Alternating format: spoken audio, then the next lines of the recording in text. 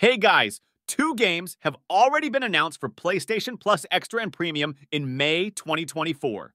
Thanks to Ubisoft's low-key announcement, we know Watch Dogs and The Settlers' New Allies will join PS Plus Extra on Tuesday, May 21st, 2024.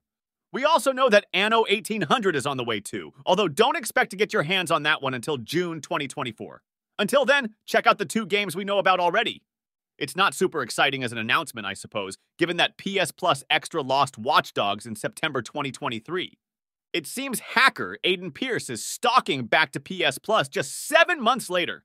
Listen, I'm a real believer in this first Watch Dogs game. I think it has the right dark tone and is so gratuitously serious that it really sells the story. I think it's worth your time, so give Watch Dogs a go if you have the time.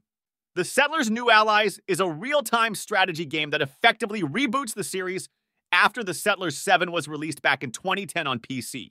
The Settlers' New Allies would give you a lovely opportunity to revisit a classic series on PS Plus. Well, the strategy community has a strong word to say about that. They viscerally, loudly, and passionately hate it. For many, the game's amazing graphics sugarcoat an otherwise simplified and stupefied strategy game.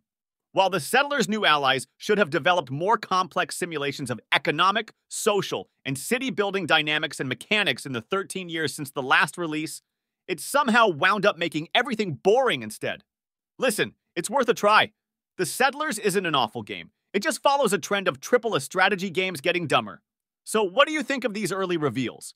Are you excited to dive into Watch Dogs and The Settlers' New Allies next month? Let us know in the comments below. And don't forget to like, share, and subscribe for all the latest PlayStation news and updates.